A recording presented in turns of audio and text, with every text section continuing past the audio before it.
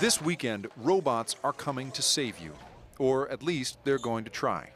They're driving vehicles, climbing ladders, and cutting through walls as part of a sort of robot Olympics held by a government agency called DARPA, the Defense Advanced Research Projects Agency. And it's all so that someday a machine like these can rescue you and me. Big industrial disasters often result in a situation where humans need to charge in and fix things, but where doing so is suicide. The nuclear emergency at Fukushima is an example. The idea in this competition is to develop robots to send in our place, ones that can use the same vehicles, doorways, and tools that human rescuers might. The robots will try to complete 8 tasks this weekend. It's the first time most of these teams, made up of universities and private companies, have ever attempted to build a robot so complex, so they've been given a long time, a full half hour, to achieve each task.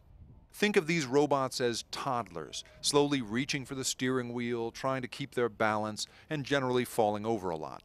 DARPA is the Defense Department's most futuristic agency. They're in charge of really insane research projects. The most insane one, once upon a time, was the concept of a computer network that could somehow survive a nuclear attack.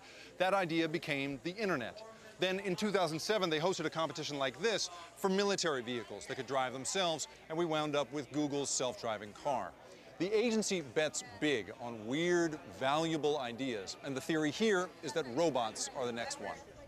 The top finishers in this year's competition will receive millions in DARPA funding to continue developing their prototypes, and a year from now, the teams will try it again at full speed.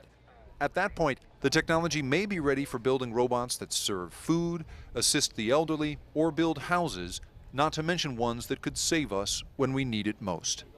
Jacob Ward, Al Jazeera, Miami, Florida.